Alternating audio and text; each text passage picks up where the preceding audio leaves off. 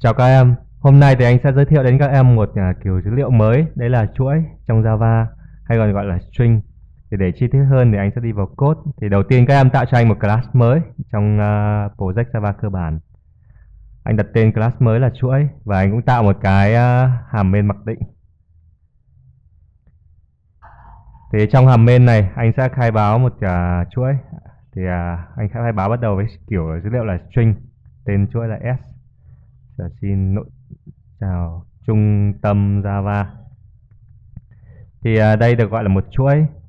Thì cách khai báo là bắt đầu với string và đây là tên biến. Thì tên biến giống như kiểu dữ liệu cơ bản, các em có thể đặt tên tùy ý.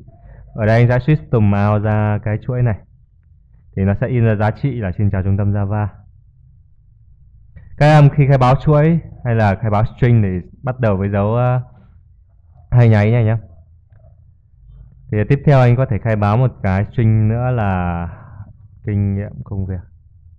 Và trong string thì có thể ghép string lại với nhau bằng cách là cộng string, anh ghép bằng s cộng t. Như thế này thì nó sẽ ghép hai string lại với nhau. Thì anh sẽ system out ra string ghép này để các em thấy kết quả.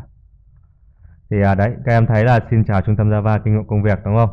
Tương tự thì string có thể ghép với các kiểu dữ liệu cơ bản như là kiểu in, kiểu long. Anh khai báo là in y bằng 10. Thì anh sẽ ghép cái string là s cộng với y đúng không? Thì nó sẽ in ra cho anh giá trị là xin chào trung tâm Java 10 đây. Tương tự thì các em có thể khai báo ghép string ngay trong cái system out này cũng được. Ví dụ như giá trị của y bằng đúng không? Cộng y. Thì nó sẽ ghép giá trị của y với string này thành một string mới. Đây, giá trị của y bằng 10. Như vậy thì các em đã biết cách khai báo string rồi đúng không?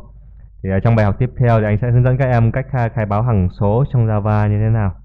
Hẹn gặp lại các em ở bài học tiếp theo.